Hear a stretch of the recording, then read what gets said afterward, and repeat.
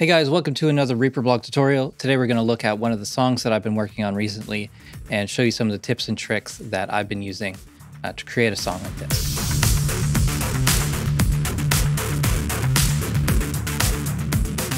So in this track, I'm using a couple instances of Dmitry Sec's Thorn synthesizer.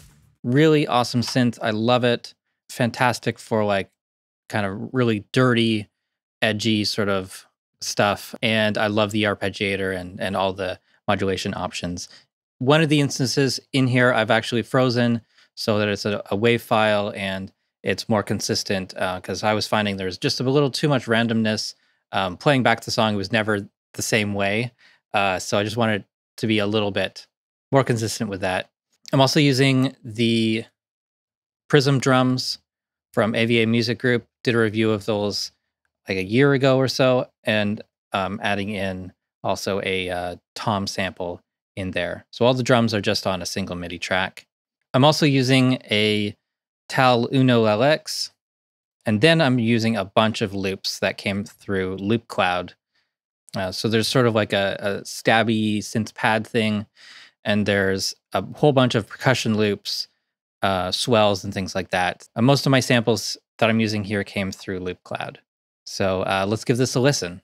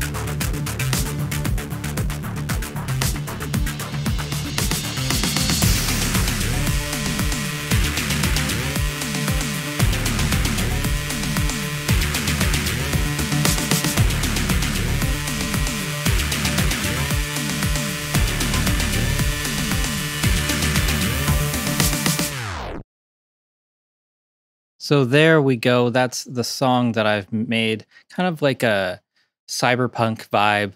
I don't really know what you call it. I don't know what genre, but I'm going to call it cyberpunk, I guess. A lot of it is that distorted synth, that Thorn synth, and I'm automating things like the filter and the saturation amount.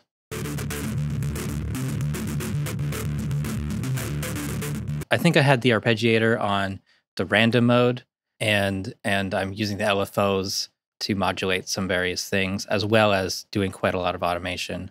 The automation is hidden right now because it's frozen, but yeah, lots of that in this section here. I'm using a second instance of Thorn.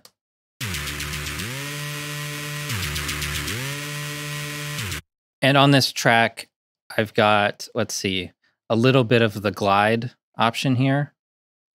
And I'm actually not using any modulation, a little bit of effects, just this distortion, lo-fi chorus in here. And for EQ, just cutting out a little bit of lows. So let's look at some of the tricks that I use to kind of keep things interesting. I would say this is far from finished, but I think there's a lot of good ideas here. And at this point, I just kind of want to make a video, I guess. So let's look at this. One of the things that I found really helped with this synth here was to add in some pan automation. So I'm going to bypass this. We'll hear it normally.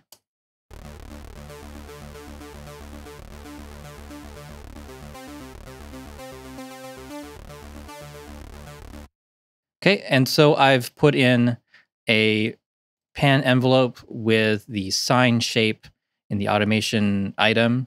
And so it's 4 cycles, starting the phase at 25, so that it is not starting right at the center, it's starting on the side.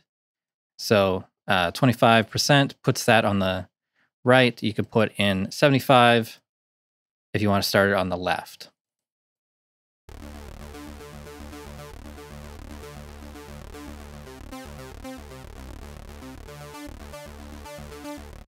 And it's a pretty subtle effect, but I think it adds a lot of movement. It keeps things interesting.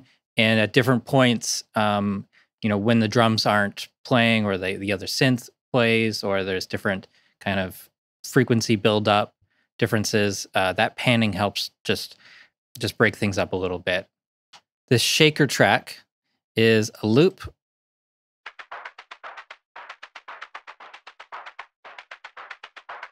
And I'll play this without effects.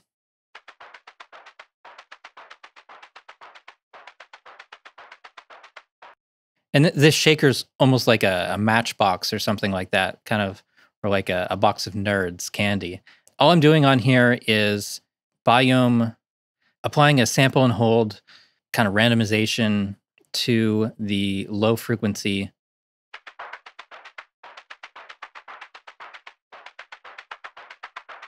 And again, this is just kind of a pretty subtle thing. It just adds some random elements to it. It kind of adds some accents to some of those notes, but not really changing the volume of it, just changing the frequency. Yeah, I think on here, I've only increased the mid-range. By automating the cutoff using the sample and hold modulator, I've kind of randomized things and had different frequencies jump out as accents rather than using volume automation and, or things like that. Let's look at this cowbell track next. And we're going to start it off with the effects bypassed.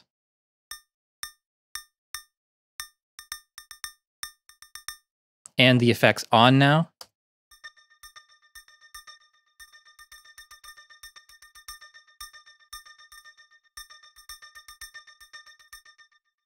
I think that's a pretty cool effect. I'm using the transient controller JS effect to basically kill all the transient. So it's almost more of a synthy kind of pad sound.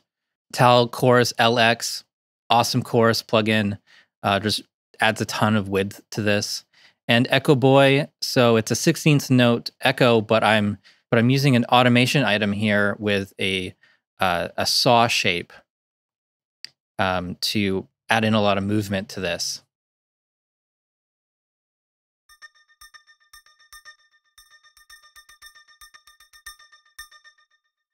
And it doesn't perfectly line up, and I kind of like that.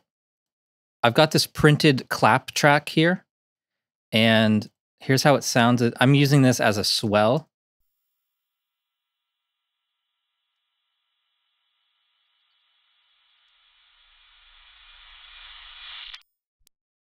So what I did here, pretty sure what I did here was take this track, which is the original clap, This is going through Spring Reverb and Compressor, and I applied OTT to this, which is a very strong multiband compressor. I just added probably like 5 or 10 of these. Right? So I printed that to a track and then reversed it to end up with a swell from like this heavily reverbed sort of thing. Yeah, and no effects on this post that. I also did something similar with one of the synths to get this sound.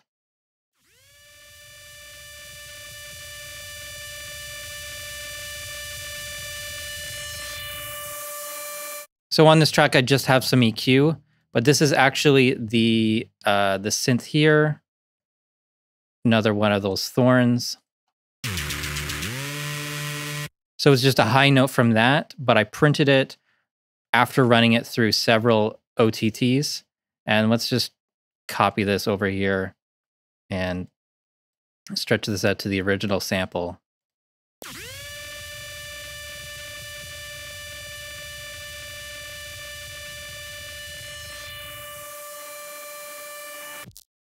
OTT brings out some crazy stuff, and I love it. I'll probably do a video on some OTT tricks in the near future. So anyways, that when layered in with the other synths in this section of the song just adds this really interesting kind of edgy swell.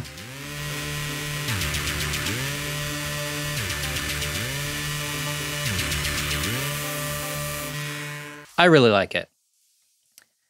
Now, the last thing I want to show you is a really cool plugin. It's a free plugin called Cassette Transport. It's from Wavesfactory.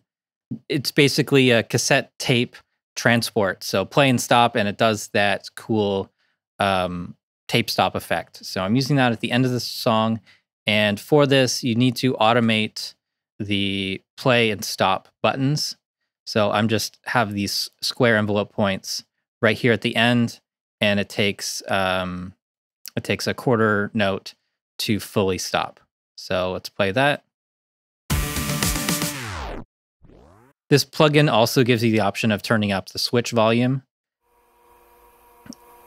and tape transport noise. So I'll just play that. So you hear the sound of the switches. I just turned that off because I want that tape stop effect. There's many other ways to get a tape stop effect, but you know, this is a new free plugin. Want to try it out, wanted to show it a little bit on the channel. I think it's a pretty effective end to this track. So now we're looking at the full mixer. There's not a whole lot going on. There's only 19 tracks in this project. This crash cymbal is maybe one last thing we'll look at.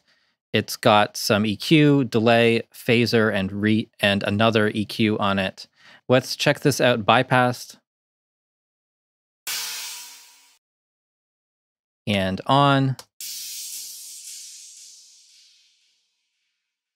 And I kind of love that effect. You know, it makes it sound farther away. It makes it sound lo-fi. Here's the EQ.